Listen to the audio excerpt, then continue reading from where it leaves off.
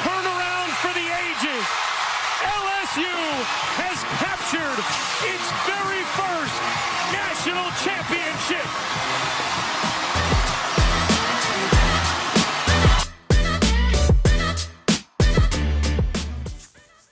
A lot of years lead up to the LSU Women's Basketball National Championship. In 1975, LSU created women's basketball as a varsity sport. From our 1975 team to our 2023 National Championship team, there's been a lot of accomplishments. They've had 40 winning seasons, played in 28 NCAA tournaments, played in 6 Final Four NCAA games, and won 1 NCAA National Championship, which we'll be looking at today. Let's go to the start of the season in November of 2022. We started off the season with Coach Kim Mulkey. Coach Kim joined LSU women's basketball as head coach in April 2021 after leaving the Baylor women's basketball team. A little history about Coach Kim is she became the first person in NCAA women's basketball history to win a national championship as a player, assistant coach, and head coach. She also was an Olympic gold medalist in 1984.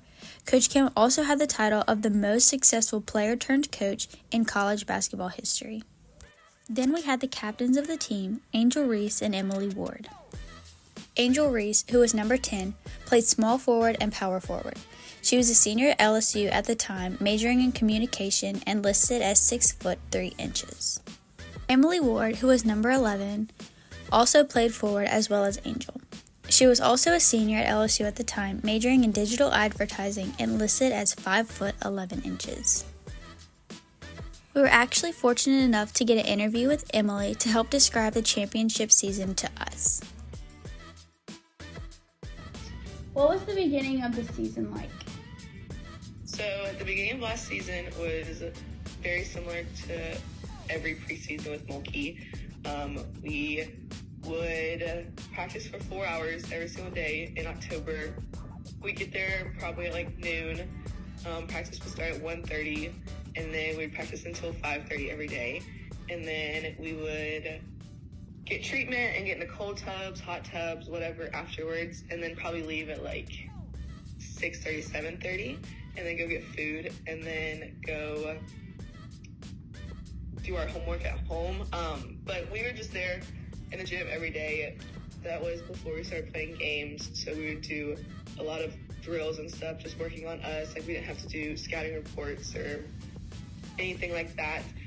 So just a lot of drills, kind of learning how to play with each other and just kind of getting the feel of knowing each other, because it's still kind of all new at that point. And then when we started playing games, you know, everyone said we had an easy schedule, but the practices were still very similar. We do a lot of stuff on us, but we would also mix in a little bit of scouting report for them.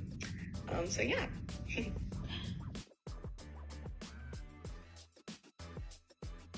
The first game of the season was LSU versus Mississippi College. LSU won this game 62-29. After that, they had 24 wins until their first loss against South Carolina. The score was 64-88.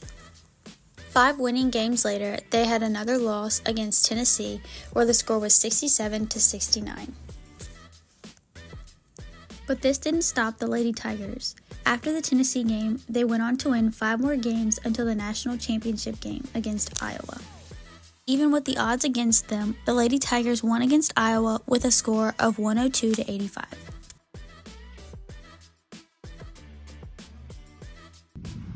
So the aftermath is crazy. I remember we won Sunday. We came back early Monday to Baton Rouge, and then we were all exhausted because, like I said, like the Final Four was that weekend, but we got back from the Sweet 16 games super late one night, and then we had 1 day of rest, and then we had to leave for Dallas. So it was like a very quick turnaround. So we were all honestly just exhausted. But so came back Monday, like Wednesday or something, baseball had a game, and they wanted to recognize us. That's when Alexis Morris threw the first pitch there.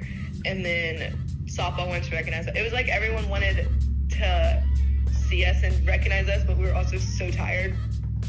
Because this March Madness is draining in general too.